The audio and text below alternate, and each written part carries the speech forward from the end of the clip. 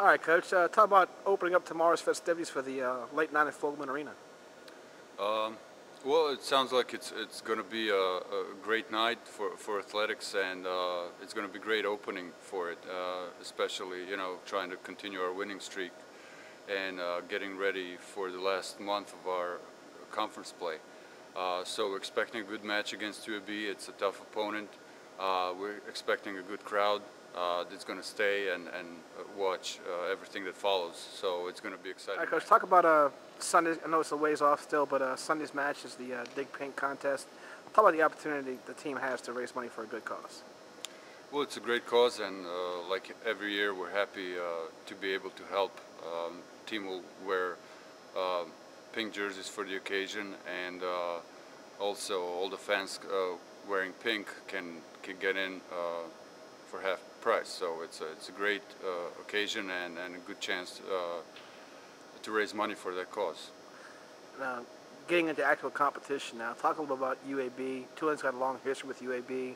A lot of season enders for both programs. UAB ended Tulane season in 06 and 07, and obviously you guys were able to exact a bit of a revenge last year, beating UAB in a conference championship match. Talk about the UAB team you'll be facing on Friday.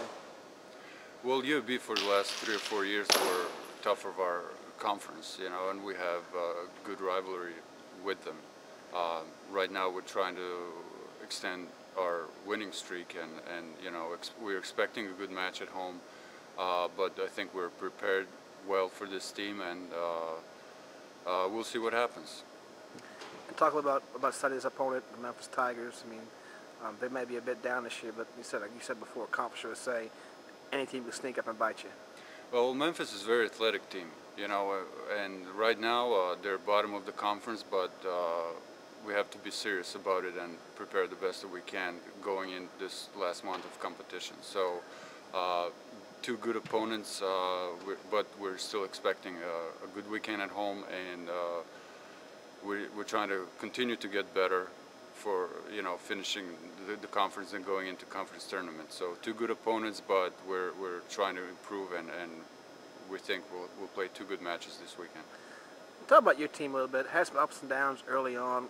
Dropped a couple of 5-setters. Your team has played well of late. 3 straight 3-0 wins. What's been the difference for you there?